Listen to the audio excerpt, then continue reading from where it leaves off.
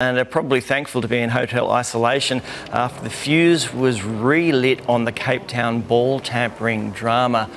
They stayed off Instagram over there. They've come home. It's a bit of a fire. There's a lot happened, crashed, even in the last hour or so. Indeed, Tony. Fascinating story just broken with the Australian fast bowlers releasing a statement about the ball tampering accusations from Cameron Bancroft. And I think the thing that really stirred them up was Michael Clarke on breakfast radio saying they had to know that the ball was being tampered with by sandpaper in the Cape Town test 3 years ago. Well, here is part of that statement from Australian bowlers. We pride ourselves on our honesty, so it's been disappointing to see that our integrity has been questioned by some journalists and past players in recent days. We did not know a foreign substance was taken onto the field to alter the condition of the ball until we saw the images on the big screen at Newlands. It goes on to say, we've all learned valuable lessons and we'd like to think the public can see a change for the better in terms of the way we play. We respectfully request an end to the rumour-mongering and innuendo. It has gone on too long. It is time to move on. Regards, Pat Cummins, Josh Hazelwood, Mitch Stark and Nathan Lyon. So this all comes to the back of Cameron Bancroft being interviewed, an English journalist, about this very incident that I'd put behind me. And he's saying that the bowlers, well, read between the lines, that the bowlers would have known.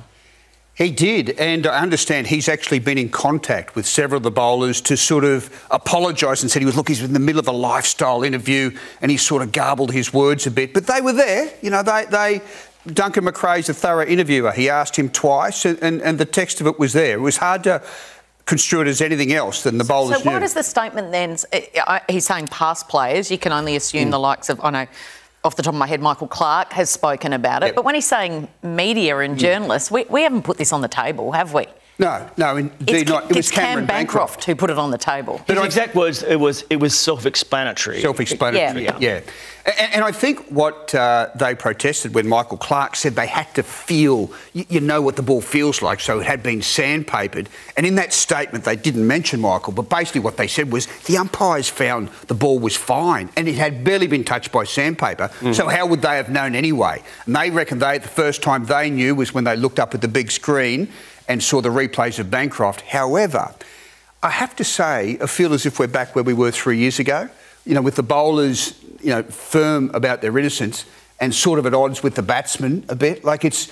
So will this mean that the batsmen have to come out and make another statement? Or, like I know Bancroft said what he thinks the bowlers knew. Does Steve Smith and Dave Warner have to say anything? Well, that's the thing. David Warner is the man, one of the few, who knows the full story, and he's not saying anything. And I think that's been a shrewd move by Warner. Like he said, no, absolutely I'm happy for him not to say anything. Yeah, but...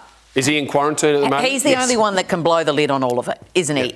When he finishes his career, the big question is the tell-all book coming where he will name names? Well, do you know what? Everyone's saying yes. I don't reckon it'll come out. I mean, a mate of mine in the book industry said he'd get about 900 grand at least if he put his name to a book with the full... With that story in it. If there is a story there, Brandy. Do you think by the time that he retires that we will care? Like, yeah. Oh, yeah. I mean, it's the biggest scandal in history. It's the biggest black mark on Australian cricket. But I will say this.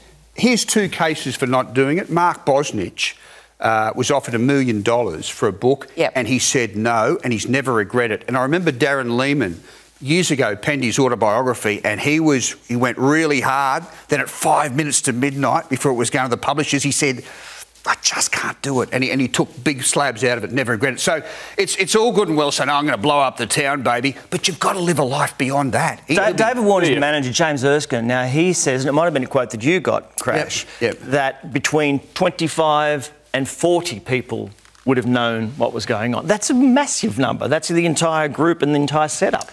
And the South African team probably as well. So, yeah, that was a quote he gave to us and he was fairly strong about it, you know. So, look, we may never know the truth, but I feel that with the naming of the Ashes schedule tomorrow, there'll be players up and everyone up. I think the bowlers wanted to draw a line in the sand. They have to. Where they stand tonight.